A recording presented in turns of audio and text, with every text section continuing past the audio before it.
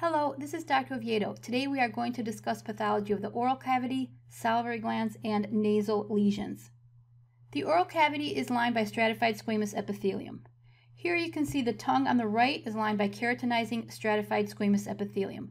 This is a layered epithelium and the cells flatten as they reach the surface and keratinize. You can tell it's keratinized because it is a darker pink than the epithelium below it. The buccal mucosa and the gingiva are composed of non-keratinizing stratified squamous epithelium. This is a layered epithelium and the cells flatten as they reach the surface. They do not turn pink as they reach the surface. That means they are non-keratinizing. Please note the normal histology of the tongue and buccal mucosa is reviewed in a separate video. Let's go on to oral squamous cell carcinoma. Oral lesions include erythroplakia, mass, or ulcer. They can be painful or painless. Sometimes oral squamous cell carcinoma can present as a neck mass. For example, a lymph node metastasis can be present at presentation. Some patients will have weight loss. Oral squamous cell carcinoma has two major types, classic and HPV associated. Classic is a carcinogen-induced carcinoma. It is associated with tobacco and alcohol use. The locations are ventral surface of the tongue, floor of the mouth, lower lip, soft palate, and gingiva. 70% of oral squamous cell carcinomas are associated with oncogenic human papillomavirus, usually HPV16. These are usually located on the tonsils, base of tongue, or pharynx. HPV-associated oral squamous cell carcinoma has a better prognosis than classic tobacco and alcohol-associated oral squamous cell carcinoma. Please note that other common sites for squamous cell carcinoma are the cervix, skin, lung, esophagus, and anus. Let's take a look at the progression from normal squamous epithelium to squamous dysplasia to squamous cell carcinoma. Here you have a drawing of the squamous epithelium. You can see there is an orderly maturation. Maturation means the cells are more plump at the bottom and flatten out as they approach the surface. The keratinization is shown on this drawing as pink cells. Squamous dysplasia means you have more of a disordered maturation and a jumbled look. Here on the right, I've shown a squamous cell carcinoma. You can see there is no maturation and there is completely disordered growth. This is an invasive tumor and there is keratinization in all areas, not just at the surface. Here we have a tongue with a squamous cell carcinoma. Here is our biopsy. Here on the right, you can see the squamous cell carcinoma. Let's discuss genetic alterations for classic oral squamous cell carcinoma and HPV-associated oral squamous cell carcinoma. The classic form has P53 mutation, P63 mutation, and Notch1 mutation. P53 is commonly involved in many cancer pathways. P63 and Notch1 are involved in squamous differentiation. HPV-associated oral squamous cell carcinoma has P16 overexpression, P53 inactivation, and retinoblastoma pathway inactivation. P16 is a cyclin-dependent kinase inhibitor. P53 and RB are commonly involved in many cancer pathways. Please note that this is a vast oversimplification of a fairly complex topic. Let's go on to discuss leukoplakia and erythroplakia. Leuko, of course, means white, so leukoplakia is a white lesion that may represent a benign hyperkeratosis. Hyperkeratosis means there is a thicker keratinized layer, or it may be a precancerous lesion. 5 to 25% of leukoplakia lesions are pre-malignant. Erythroplakia, of course, is a red lesion because erythro means red. This usually represents carcinoma in situ. Up to 90% of erythroplakia lesions can be carcinoma in situ. Here I have a photograph of leukoplakia. You can see the white lesion on the ventral surface of the tongue. And here on the right is erythroplakia. You can see the red lesion on the soft palate. The prognosis of oral squamous cell carcinoma is dependent on location and stage. Patients with low stage have a 65 to 75% 5-year survival. Metastatic disease means there is a 35% 5-year survival. HPV-associated cancer has a better prognosis than classic tobacco alcohol-associated oral cancer. Let's go on to the salivary gland. This is the parotid gland, this is the sublingual gland, and this is the submandibular gland. This is simply to remind you of the locations of the large salivary glands. There are minor salivary glands present throughout the oral mucosa. This is important to know because the minor salivary glands are much easier to biopsy than the large salivary glands, of course. This is a review of the parotid gland. Here's our histology. You can see there are excretory ducts. In addition, you should be able to find striated ducts, an acinus, and a myoepithelial cell. Please note the parotid gland is reviewed in a separate video. Let's go on to Sjogren's syndrome. Sjogren's syndrome refers to an autoimmune disease with dry mouth and dry eyes. This is most common in women, generally in the age 50 to 60 years old. These patients can have xerostomia, which means dry mouth. This can present with difficulty swallowing, decreased taste, and cracks and fissures in the mouth. Keratoconjunctivitis sicca, which means dry eyes, can present with blurring of vision, burning, or itching. These patients will have parotid gland enlargement secondary to inflammation. However, it does involve all of the major and minor salivary glands. Let's take a look at the pathology. Here you can see a biopsy of a salivary gland with Sjogren's syndrome. You can see there are large numbers of lymphocytes attacking the acinar cells. The inflammation will cause acinar cell death and the tissues will no longer produce saliva. Normal salivary gland has very few inflammatory cells. This inflammation will also affect lacrimal glands and minor salivary glands. This is important because the minor salivary glands of the lower lip are very amenable to biopsy for diagnostic purposes. Let's discuss the pathogenesis. Sjogren's syndrome is autoimmune destruction of lacrimal and salivary glands. 90% of patients will have Rho and La antibodies. The pathogenesis is aberrant T and B cell activation against salivary gland tissue in genetically susceptible patients. Associations include rheumatoid arthritis, synovitis, diffuse pulmonary fibrosis, and peripheral neuropathy. Therapy is generally supportive. Prognosis is that this is a slowly progressive disease that can evolve over decades with a waxing and waning clinical course. Approximately 5% of patients will develop a lymphoma secondary to chronic B-cell activation. Let's discuss the pathogenesis. Here I have a drawing of a salivary gland acinus. When there are environmental triggers such as viruses, stress, or hormonal factors, you can get initiation and perpetuation of aberrant immune responses. I've shown that here as a T cell and a B cell on top of the salivary gland cell. This, of course, is what it would look like under the microscope.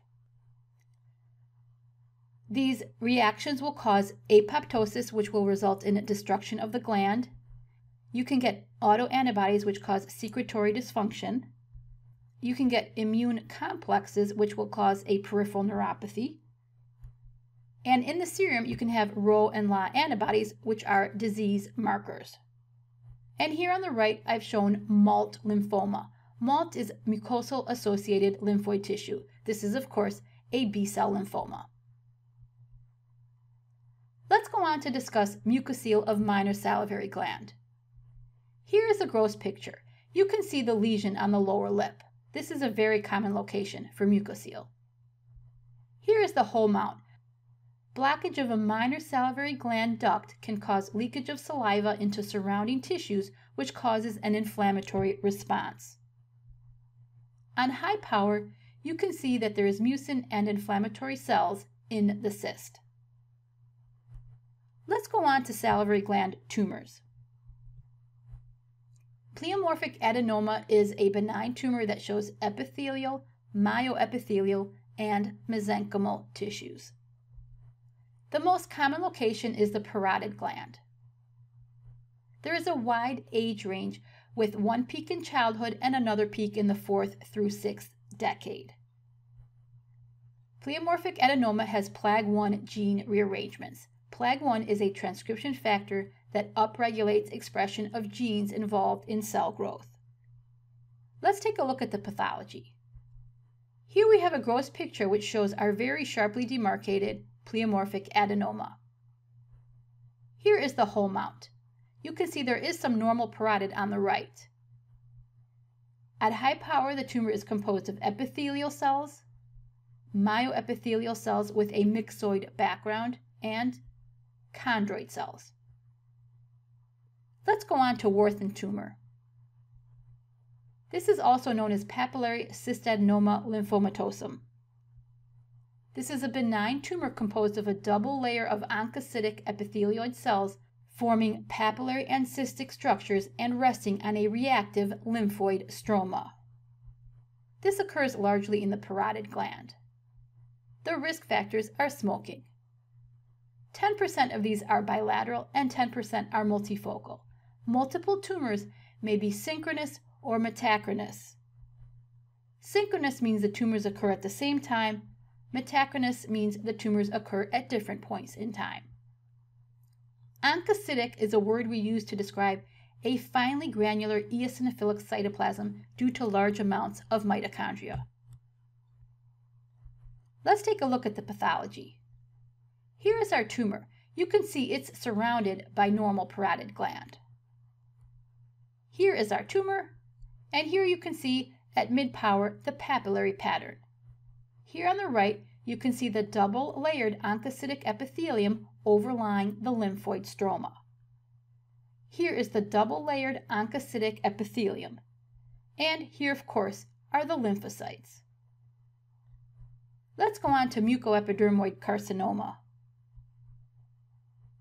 This is a malignant tumor composed of squamous cells and mucus-secreting cells forming solid and cystic patterns. It occurs in both major and minor salivary glands. Approximately half of these tumors are associated with a 11-19 translocation, which creates a MECT1-MAML2 fusion. The prognosis depends on the histologic grade of the tumor. Let's take a look at the pathology. Here is our tumor. Mid-power demonstrates the cystic and solid patterns. Here on the right, you can see a high power demonstrating a mucin-secreting cell along with multiple squamous cells. This would be a good point to stop the video and attempt to write down everything you've just learned about the 3 salivary gland tumors we just discussed. Pleomorphic adenoma is a benign tumor composed of epithelial, myoepithelial, and mesenchymal tissues. Warthin tumor is a benign tumor composed of a double layer of epithelioid cells resting on reactive lymphoid stroma. Mucoepidermoid carcinoma is a malignant tumor composed of squamous cells and mucus-secreting cells. Let's go on to nasal lesions. Nasopharyngeal carcinoma is a malignant tumor associated with Epstein-Barr virus infection. EBV is a herpes virus. It is a DNA virus. Nasopharyngeal carcinoma is also associated with high nitrosamine diet, meaning preserved meats, and with smoking and chemical fumes.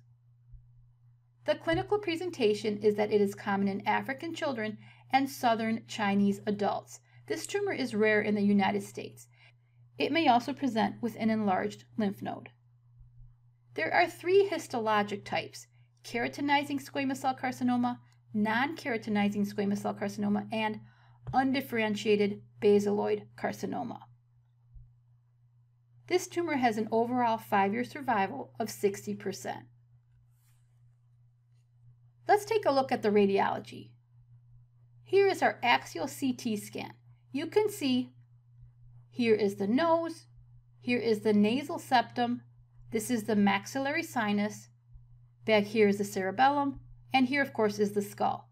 Right here is the large mass, which represents the nasopharyngeal carcinoma. I've put a blue outline around the tumor. Let's go on to the pathology. This tumor is composed of large epithelial cells with round to ovoid nuclei, prominent nucleoli, and moderate amounts of cytoplasm. There are syncytium-like clusters of cells. Syncytium-like means that you cannot see the cell borders very well. There are benign lymphocytes in the background. This tumor is positive for Epstein-Barr virus by in situ hybridization. Let's take a look at the pathology. Here is our tumor. You can see here are the carcinoma cells and here are the background lymphocytes. Down here, this dark bluish blackish color represents in situ hybridization, which is positive for Epstein-Barr virus. I want to discuss EBV and cancer a bit at this point. Epstein-Barr virus is most famous for causing B-cell tumors including Burkitt's lymphoma, diffuse large B-cell lymphoma, Hodgkin lymphoma, and B-cell lymphoproliferative disorder. These are all highly complex mechanisms. In addition, you can also get non-B-cell tumors, including nasopharyngeal carcinoma, gastric carcinoma, and T or NK lymphoma. Let's discuss in more detail how the EBV causes the nasopharyngeal carcinoma in immunocompetent patients. I've specifically said immunocompetent patients because we have previously discussed how other herpes virus, for example, Kaposi sarcoma herpes virus, can cause Kaposi sarcoma. However, that occurs in immunocompromised patients and patients with immunological defects. EBV virus present in saliva can be passed from person to person. This generally occurs in childhood or adolescence. Here I've used blue circles to represent the EBV virus. Here is a B cell, and here is an EBV virus infecting the B cell. Here I've shown a B cell with latent EBV infection. That blue circle represents an EBV episome. Most people will not develop disease and simply maintain the EBV in the form of an episome. However, some patients who have additional factors, such as exposure to a carcinogen, can go on to develop nasopharyngeal carcinoma. This additional exposure can occur over years, and this can allow the epithelial cells to be infected by EBV. Please note that normal nasopharynx is lined by respiratory epithelium. However, I put squamous epithelium in the drawing because nasopharyngeal carcinoma is a squamous type tumor. These blue circles represent EBV infecting the epithelium. And down here, this is a nasopharyngeal carcinoma with EBV episomes in the malignant cells. This photograph represents what the tumor would look like under the microscope. Please note, this is a complex topic, and this is a simplified explanation of the processes that result in nasopharyngeal carcinoma. Let's go on to nasopharyngeal angiofibroma. This is a benign, highly vascular tumor that occurs almost exclusively in adolescent males due to testosterone-dependent puberty-induced growth. The clinical presentation is epistaxis, which means nosebleed. You should avoid biopsying this tumor because there is a very high risk of excessive bleeding. Here is our radiology. This is an axial T2 MRI. Here is our nose. Here is the nasal septum. Here is the maxillary sinus. And here is the cerebellum. Here, of course, is the nasopharyngeal angiofibroma. I put a blue circle around the tumor. Here is the pathology. You can see there are abnormal blood vessels and fibroblasts which produce a fibrous or collagenous stroma. Let's go on to discuss nasal polyps. These are inflammatory polyps of the nasal mucosa. There are many etiologies: allergy, infection, cystic fibrosis, aspirin intolerance, and there are also familial forms. Aspirin intolerance refers to a tetrad of asthma, nasal polyps, chronic hypertrophic eosinophilic sinusitis and aspirin intolerance. This is, of course, a complex subject. We are simply mentioning it because nasal polyps are part of the tetrad. Let's take a look at the radiology. Here is our axial CT scan. Here is the nose. This is the nasal septum. And here's the maxillary sinus. Here, of course, is the nasal polyp. On pathology, the surface of the polyp is lined by respiratory epithelium, and the underlying stroma has a fibrous stroma with edema and mixed inflammation. You can see the respiratory lining right here, and here are the inflammatory cells. Okay, I hope you've enjoyed studying all these different lesions.